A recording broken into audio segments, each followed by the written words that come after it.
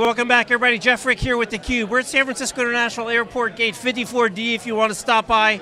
We're getting ready to go on a little Alaska flight because it's an exciting day. They took the advantage of the opportunity after the Virgin merger to kind of rebrand everything, relook at the technology, everything from the seats to the Wi-Fi and everything in between. And we're excited to have the guy who's responsible for everything. He's Brett Catlin, the Managing Director of Alliances and Product. Brett, great to see you. Thanks for having me, Jeff. I really appreciate it. So first off, congratulations. I'm sure a whole lot of work went into this day. Absolutely. It was a team effort over the past few years, and we're just thrilled to see it all come together to deliver a better experience for our guests. So it's pretty interesting because I think, you guys are obviously thinking about this. I don't know if people are as aware that when you think of the total experience, the engagement that I have when I'm taking a flight from San Francisco to Seattle, it's a lot more than just the air miles with my butt in a seat and moving down the road. You guys really think of that whole experience. Absolutely. We look at the entire journey from when you arrive at the airport to your lounge experience, when you walk on board, what's the jet bridge feel like, the lighting, the music when you enter the aircraft, the configuration, the seats, comfort,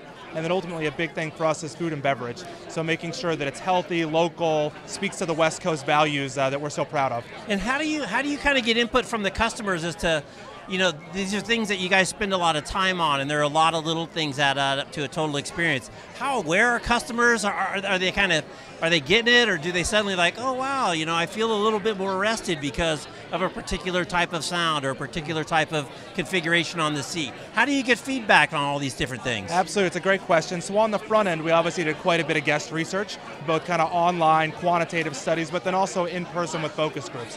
Now that we have a lot of the product in market, our focus is kind of elevating and improving what we have. And how we get that feedback is every guest receives a survey after every flight. And so we look at every guest receives a survey after every flight. Exactly. And so we have hundreds of thousands of responses every year, which allows us to make small tweaks around the margin, but also more material changes. That's pretty wild. So I'm just curious, some of the more crazy things that have come through that, either good things that you could actually execute on that maybe you never thought about, or just funny things to make put a smile on your face in the middle of your day. It really is a mix, Jeff, to tell you the truth. And a lot of things are items that we want to action. So certain health restrictions where maybe we didn't realize a certain kind of food wasn't hitting the mark with a wide section of our guests. So we can make tweaks there. But also when you think about maybe our in-flight entertainment, do we have the right content? Are the movies that people watch resonating? So we look at all of that data to say, well look, this kind of movie, it does really well in flight. So people love thrillers when you think about movies in flight for whatever reason. So we try and put more thrillers on board.